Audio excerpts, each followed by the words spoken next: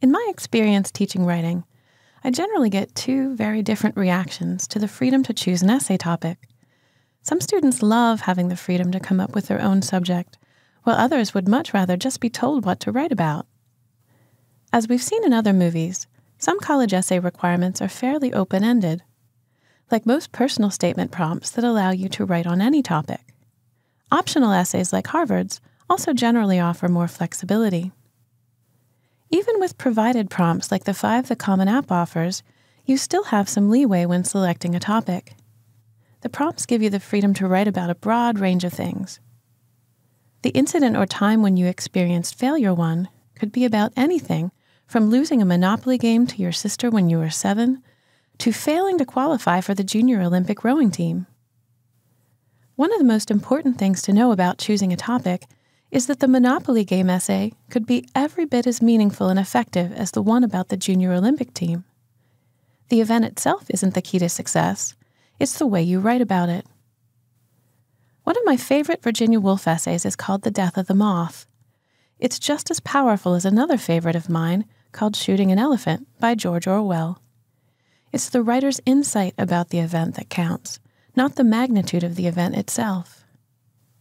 As you start to think about drafting your own personal narrative, I encourage you to read both of these essays. You'll find them included in the list of recommended reading in the exercise files for this course.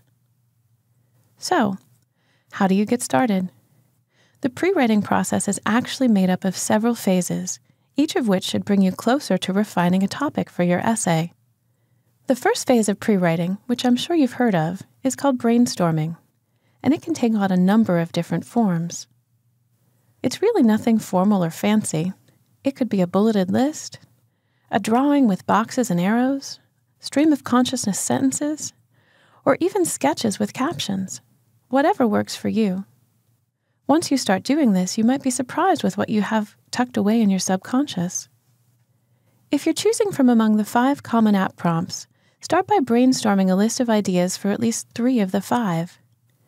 If you're generating a topic from scratch, you can follow this same process. In fact, you may want to adapt one of the Common App prompts to give you a place to start. Set a timer for 2 or 3 minutes and write straight through. Don't worry about spelling, punctuation, or sentence structure. Just write down whatever comes into your head. Once your 2-minute brainstorming is finished, look back over what you came up with. Pick one of these 3 lists to develop further. If you have 2 really solid lists, you may want to move on to phase 2 with both of them, one at a time.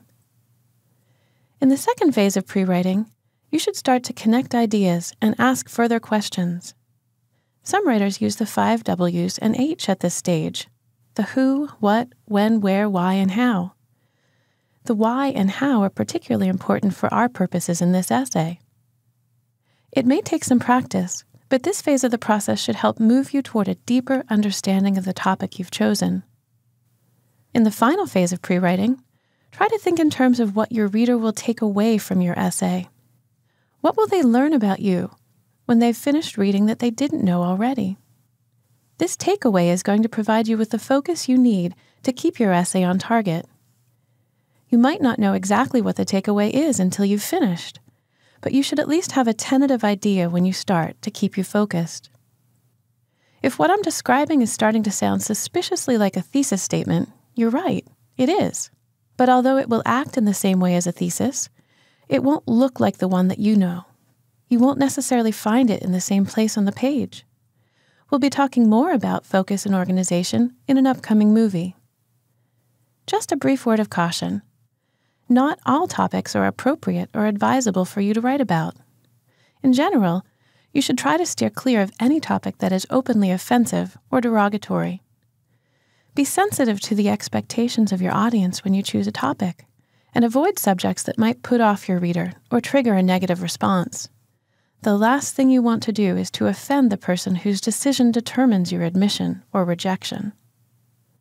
There are also some topics that, for one reason or another, you should definitely try to avoid. According to College Confidential's Dave Barry, admissions officials are so tired of seeing these topics that writing about them could actually be a liability. Topics in this category include big sports games, the death of a pet, or achieving world peace. You're much better off selecting an original topic that hasn't become so cliched. Once you have a viable topic and the beginnings of an idea about the takeaway, you'll be ready to move into the next stage of the writing process, structuring and drafting, which we'll tackle in our next movie.